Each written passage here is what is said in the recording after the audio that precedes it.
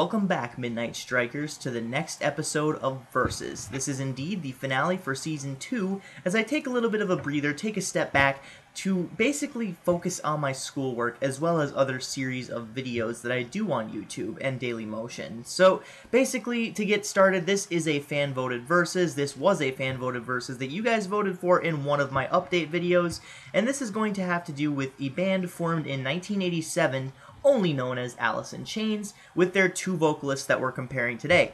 Layne Staley, the original vocalist from 1987 to 1996 and 2002 when he ultimately committed suicide tragically, and William DuVall, who took his place in 2005. Now, I say took his place in quotes because they underutilized the crap out of him. Now, if you've watched my review of The Devil Put Dinosaurs Here, you'll know that one of my only gripes with that album was the fact that they hired on a lead vocalist, William DuVall, and they never frickin' utilized him. I mean, at least in Black Gives Way to Blue, although all of the vocals are done by Jerry Cantrell, there was one song that actually featured William DuVall on vocals, and that was Last of My Kind. All the other ones, he was more in the backing vocal category, especially in the lead single for that album, A Looking in View. So, basically, when it comes down to it, it's all about vocal harmonies, how different voices sound together to form just a melody, a harmony, per se. So,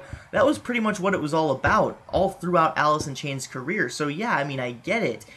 Jerry Cantrell's vocals sound really good with William DuVall's, but then again, if you look back into the days of Faceless and, Faceless is Godsmack, Faceless and Dirt, you'll see that Layne Staley was pretty much front and center the lead vocalist. He was the charisma of the band. He was the heart and soul, and Jerry Cantrell was the brains. Now we've got all the technical side, the great guitar riffs, the atmospheric production, and such, but it's really lacking something. I can't really put my finger on it. Alice in Chains, while it's really good, and while Black Gives Way to Blue would rival Dirt as my favorite Alice in Chains album, it seems like it's missing something, and that's especially prevalent on The Devil Put Dinosaurs Here. But in terms of sheer raw technique and talent, I would again have to give the nod to Layne Staley over DuVall, because while William DuVall is a formidable vocalist on his own, and does have a really decent vocal range, his type of singing just doesn't fit with Alice in Chains' earlier material, especially stuff off of the likes of Facelift and Dirt, their two most prized albums in their discography. Now, like I said, he does have a decent vocal range. It does complement Jerry Cantrell's lower baritone style vocals, much like Cantrell sounds like Staley. I would have loved to see a duet between William DuVall and Staley back in the day. I know that's off topic, but you know, that would have sounded phenomenal, especially since Staley has vocals much like Jerry Cantrell's, which is the band's saving grace at this point.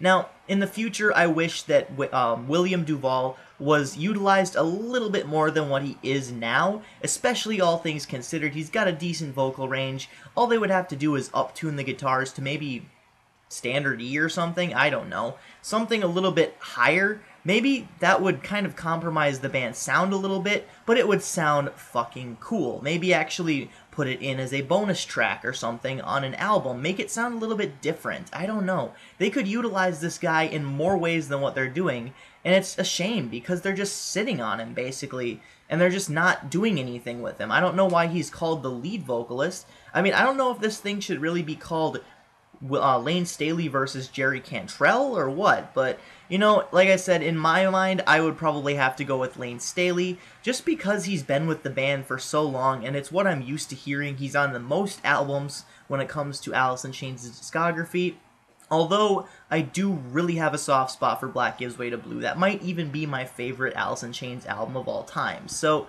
with that being said, Layne Staley, what is your choice? What is your opinion? Because I really want to know, and put it in the comments section so as to generate maybe a little bit of discussion. So, let me know. This is Midnight Strike 3625, and I will see you in my next Versus season. Keep calm and rock on.